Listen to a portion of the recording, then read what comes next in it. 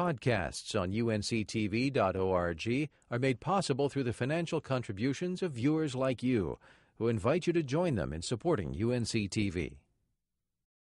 Most people in Durham have heard of the Eno River, but much of the water that falls in the urban parts of Durham ends up in little-known Ellerbe Creek. That creek eventually flows into Falls Lake, the drinking water supply for Raleigh.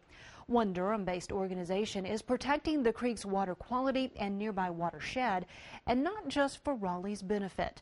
Dr. Tom Linden from the UNC School of Journalism and Mass Communication reports in the final segment of a three-part series on environmental heroes. The county and Upper News Clean Water. Executive Director Diana Tetton says the mission of the Ellerbe Creek Watershed Association is to clean up what she calls the dirtiest stream entering Falls Lake, north of Durham. That stream is Ellerbe Creek. It flows into Falls Lake, which is Raleigh's drinking water for 425,000 people. So it's very important to protect for that reason, and the entire site is rated as critical to protecting water quality. Ellerbe Creek begins near Lake Swannanoa, half a mile from I-85 on the western edge of Durham. It then flows north of downtown Durham before reaching Falls Lake. The state calls Ellerbe Creek an impaired stream. Trash litters the river. Oh, that stinks. What you got there, Mike? A heavy television set. Sediment and pollution taint its waters. That bothers NC State professor Kathy Baratan, member of the Ellerbe Creek Watershed Association board. You go walk along the bank of Ellerbe Creek and you see these big pipes in the bank of the creek where every time it rains, the water flows straight from the asphalt into the pipe and dumps into the creek with all the trash, with all the stuff out of that parking lot. Like most urban waterways, Ellerbe Creek drains a heavily paved landscape. Instead of being absorbed by the land, water, polluted with fertilizers, oil, and other substances, flows directly into the creek, draining most of downtown Durham and nearby neighborhoods. From Lake Swannanoa, the creek runs north of downtown through 4 watershed preserves before heading east to Falls Lake. But natural areas like a beaver marsh near the site of a large strip mall just off Roxborough Street can help improve water quality. This is the one place that, because it's a spring-fed pond and the beavers are here and all like that, where there's actually clean water flowing into the stream. And so we want to highlight this as an example of how wetlands and vegetated swales and things like that can have a real positive impact on the water quality in Falls Lake. Ellerbe Creek's water quality wasn't always the main concern. In 1961, the Army Corps of Engineers straightened and channeled the creek to control flooding. The result? Water now speeds down man-made channels, eroding banks, and increasing sediment that chokes off aquatic life. It turned out to be not a very good strategy, and in fact has increased the flooding and increased the velocity of the water coming downstream. We're having what's called massive bank failure. The bank is just slumping into the stream, and then that soil and sediment is getting carried down to Falls Lake. But even with erosion and pollution, the creek still attracts nature lovers.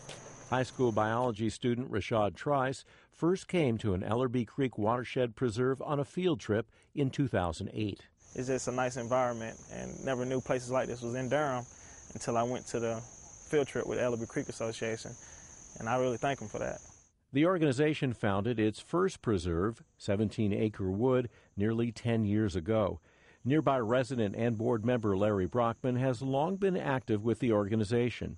What I enjoy most about working with the Ellerbe Creek Watershed Association is the opportunity to get people into nature close to their homes. It's great to be able to get people who have lived in Durham or maybe been around Durham for a long time and don't even realize the beauty that's in their own backyard. Joanne Abel lives near the Pearl Mill Preserve, 3 blocks from downtown Durham. One of the beauties of this kind of park is it can be, a preserve can be a real organizing tool to organize people in the community. We have a cleanup. You really get to know someone when you're standing, hip deep in the muck pulling a sofa out of the creek. So it's a real good way of community building, I think. There we go. Besides cleaning up the creek, the association wants to preserve green spaces that border the stream.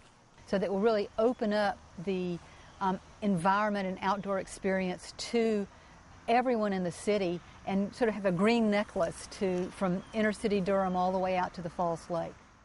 Our goal is to make the stream a living system, and an asset for the citizens of Durham, and to increase the connection between the stream and its environment and the people who live here. About 7 miles downstream of Durham City Center is another preserve, Glenstone, which adjoins a new subdivision. Just upstream from us is one of the largest heron rookeries, nesting areas in the Piedmont. We've had the opportunity to make that heron rookery accessible to people. Even you look around here in the lower part of the watershed, you'll find trash, plastic bottles that have made their way down to this part of the watershed, eventually going into the Falls Lake. From its northern arm, Falls Lake extends about 25 miles to Raleigh's main water purification plant. The plant treats 47 million gallons of water a day, some of which flow from Ellerbe Creek's polluted runoff. The best way to deal with that kind of pollution isn't to do water purification plants, which are extremely expensive. It's to put in more little ponds and vegetated swales and rain gardens that function like a beaver pond, where the plants clean the water up like a filter before it ever gets to the stream. By focusing attention on the creek's water quality and its beauty, the association hopes to draw local residents to its cause. Even within this urban setting, we see really a wide variety of not only plants, native plants, but some of the animals that people really love to get out and see. It's really the citizens who live nearby and the citizens of Durham who make everything we do possible. This little stream that flows through an urban landscape has united people from different backgrounds. Working together, they're protecting and restoring natural wonders that can thrive if given the chance. The Ellerbe Creek Watershed Association is looking to preserve another large area of land just downstream of their Glenstone Preserve. The association is also celebrating its 10th anniversary this year.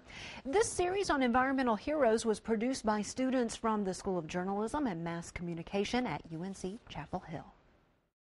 Podcasts on unctv.org are made possible through the financial contributions of viewers like you, who invite you to join them in supporting UNC TV.